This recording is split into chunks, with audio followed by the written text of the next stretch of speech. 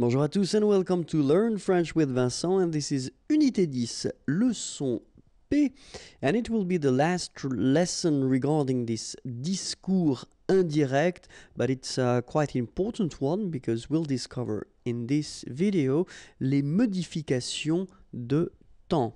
Okay, so let's start now. So I wanted to first show you this simple example, because if we've got this sentence, elle te répond, je suis d'accord. Okay, so répondre is to answer, te, it's for you, so she answers to you. Je suis d'accord. Okay, so in French, this je suis d'accord is I do agree. Of course, in that situation, if we want to transpose this first structure at this discours indirect, it's quite simple because you just need to put back all your elements. So elle te répond, it doesn't change. Okay, que, that, remember, that's the key thing of this discours indirect. Que, that, but then in that case needs to go away because we've got a vowel after. So qu'elle, so je will have to be transposed to elle, of course, because the subject here is elle. Et d'accord, of course the verb is changing as well. Okay, but it's actually quite simple in that case because we've got, if you look carefully, in the first structure here it's the present form, and here it's the present form.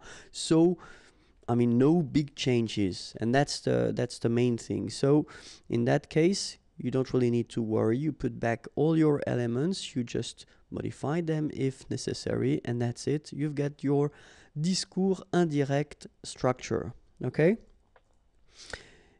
If you've got the same thing, you know, with here, the future. Elle te répondra, je suis d'accord. So here it's the future, it's répondre to answer, but at the futur simple form, and in the second part here it's the present form. And let's have a look, and you'll see that it's not really difficult because it doesn't change that much. Elle te répondra, so we put back these elements here. Qu'elle, okay, as we had previously, because it doesn't change here, it will be that, okay, que, but then you take the e away. Of course, you will have to modify this je and put it in here with elle, et d'accord. The verb, if you look carefully, will stay at the present form. Doesn't need to change here. Even if we've got the future here, it will stay at the present form in the second part here. Okay, so the thing is that for the present and the future, so if the verb that introduces this structure, this structure indirect, discours indirect, is at the present form or the future form, then the good news is that you won't have to modify anything after it. Okay, so that's the rule. That's the rule. If the verb that introduces this structure is at the present form or the future form, then you don't modify the verb after, which is a quite good news. But then, of course, it's French language, and we've got to think that if we've got, so it will be it's the common structure that we will have. So verb introducteur, and then after that we've got the phrase, the sentence. Okay, if you've got this first part here at the passé, okay, so it's the past here. Passé means past, and when I write past, well, basically it could be imparfait, passé composé, passé simple, all the past tenses that we saw so far. Well, if this first verb is at the past, then the rest of the sentence, or the rest of the structure here, will have to be modified if you want to put that at the discours indirect. And that's what we'll see in this video. Okay, so the first example is if we've got this verb introducteur at the past form. Okay, and for all the examples I will put this first part at the passé composé. Okay, so it will be easier that way. Okay, so if we get the second part here at the présent, well, this part will have to change, and well, the verb introducteur will stay the same, but it will, I mean, this présent form will be at the imparfait. Okay, so let's have a look how it will go. So, as I said, first verb, I did put that at the passé composé form, and it will be always the same for all the examples. So I will keep the same sentence and I will keep the same verb, and it will be at the passé composé. Elle t'a répondu, je suis d'accord. So we've got exactly the same sentence as we had previously when we had the present present or then future present. In that case, so as we saw, we've got passé composé and then present form. And if you remember what I just told you previously, then the rule goes like that. This first part doesn't change. It is still at the passé composé form. But the second part here, so your present form will be changed and you will have to put the verb. So it's the verb to be, it's être.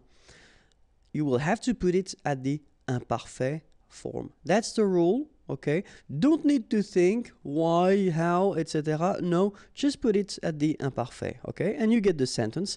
Elle t'a répondu qu'elle était d'accord. All right, so this is the way that you should follow if you want to make this discours indirect. And in the first part you've got, well, the past, and in the second part you've got the present form. Okay, so let's see now. How do we do if we've got, well, still the same thing, so the passé, and we've got in the second part le passé composé? Well, of course, the first part will stay the same as we saw, but then this passé composé form will become plus que parfait. And let's have a look. Elle t'a répondu, j'ai été d'accord, okay? And so j'ai été, this is the passé composé. J'ai été d'accord. So that's the thing that we'll have to change, and we'll have to modify it and put it at the, like here, elle avait été. We'll put that at the plus que parfait. So we get, elle t'a répondu qu'elle avait été d'accord. All right, so remember, the first part doesn't change. Elle t'a répondu. Sorry, you don't need to modify it. You don't need to change it. But then the second part, so ait été here, passé composé, will become avait été here. So it's the plus que parfait. Okay? So let's see now another possibility. If we've got, so still the passé form in the first part, and then if we've got this futur simple form in the second part, then this futur simple will change and it will become futur du passé. So it's a strange thing because we tend to call that, you know, futur du passé, but well, technically it's conditionnel présent. All right, so that's the way you will have to maybe remember it. Oops, the accent was in the wrong direction. It should be like that, okay? But anyway, it's the conditionnel présent form that you will have to put here. So let's have a look now. Elle t'a répondu, je serai d'accord. Okay, so we do agree that, well, it's still the same here, passé composé, and in the second part here, je serai. So it's still the verb to be, but then remember, it's the futur form, okay, this futur simple. Je serai d'accord. And so it will become, elle t'a répondu qu'elle serait d'accord, okay? They look quite similar, but keep in mind that this form here is the conditionnel présent form, okay?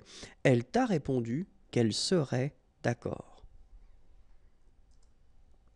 And so let's see now if we've got, so still in the first part, the past, because that will be the whole thing of this video, and we've got this futur antérieur in the second part. And this futur antérieur will become what we call, and it's still the same thing, quite interesting, futur antérieur du passé, but then technically it's the conditionnel passé. Okay? Elle t'a répondu, j'aurais été d'accord. Okay, so here, what do we have? First, as usual, we've got this passé composé. J'aurais été d'accord. Here we've got this futur antérieur form. And it will become elle t'a répondu qu'elle aurait été d'accord. So still the same thing. Keep in mind that it looks a little bit like this form, but still it is quite different because it's what we call conditionnel passé. Okay? So now if we've got the futur proche in the second part, this futur proche will become aller, and it should be at the imparfait form plus l'infinitif. And so, elle t'a répondu, je vais être d'accord. So keep in mind that when we talk about this futur proche, well, it's aller anyway, but in that case, it's at the present form. Je vais, I am going to be, okay, je vais être, we want to make the liaison, je vais être. So I am going to be, and in that case, well, as I said, you know, it's the present form. If you want to transpose that at the discours indirect, so as we saw, this first part doesn't change, but this second part here, so elle allait être d'accord, that's the only thing that will change. So you will have to put your verb aller here, and it will be at the imparfait. Elle allait être d'accord. Elle t'a répondu qu'elle allait être d'accord. And last but not least, if you've got in your second part the passé récent, so this recent past, then it will be still the same structure, the same way to construct it. So normally this passé récent is constructed like that, venir de, but then it's at the present, and in that case it will be modified like we had previously for this near future, le futur proche. It should be at the imparfait form. Okay, so let's have a look. Elle t'a répondu, je viens d'être d'accord. Okay, so this is what we call le passé récent. So it's the verb venir, and here it's the present form. Okay, and you will have to modify it and to put it at the imparfait form here. Elle t'a répondu qu'elle venait d'être d'accord. Okay, so the only thing that you will have to modify, it's this verb here, venir. So when you've got this passé récent, it's at the present form.